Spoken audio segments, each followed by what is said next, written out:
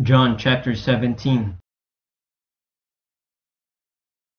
This word spake Jesus, and lifted up his eyes to heaven, and said, Father, the hour is come, glorify thy Son, that thy Son also may glorify thee, as thou hast given him power over all flesh, that he should give eternal life to as many as thou hast given him. And this is life eternal, that they might know thee, the only true God, and Jesus Christ, whom thou hast sent. I have glorified thee on the earth. I have finished the work which thou gavest me to do. And now, O Father, glorify thou me with thine own self, with the glory which I had with thee before the world was. I have manifested thy name unto the men which thou gavest me out of the world.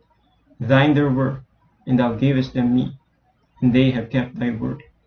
Now they have known that all things whatsoever thou hast given me are of thee.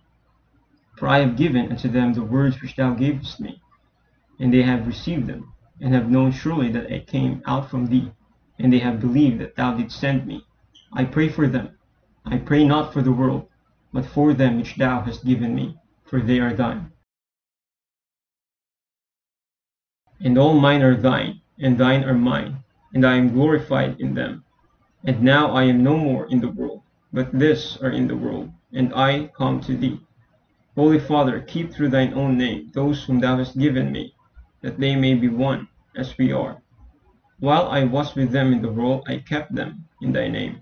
Those that thou gavest me I have kept, and none of them is lost, but the son of perdition, that the scripture might be fulfilled.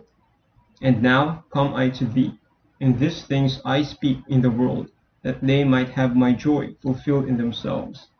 I have given them thy word, and the world hath hated them, because they are not of the world, even as I am not of the world. I pray not that thou shouldest take them out of the world, but that thou shouldest keep them from the evil. They are not of the world, even as I am not of the world. Sanctify them through thy truth. Thy word is truth. As thou hast sent me into the world, even so have I also sent them into the world. And for their sakes I sanctify myself, that they also might be sanctified through the truth. Neither pray I for this alone, but for them also which shall believe on me through their word, that they all may be one, as thou, Father, art in me, and I in thee, that they also may be one in us, that the world may believe that thou hast sent me. And the glory which thou gavest me I have given them, that they may be one, even as we are one, I in them, and thou in me, that they may be made perfect in one, and that the world may know that thou hast sent me, and hast loved them as thou hast loved me. Father, I will that they also whom thou hast given me be with me where I am, that they may behold my glory which thou hast given me. For thou lovest me before the foundation of the world.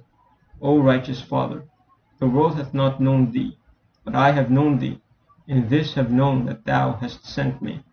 And I have declared unto them thy name, and will declare it, that the love wherewith thou hast loved me may be in them, and I in them.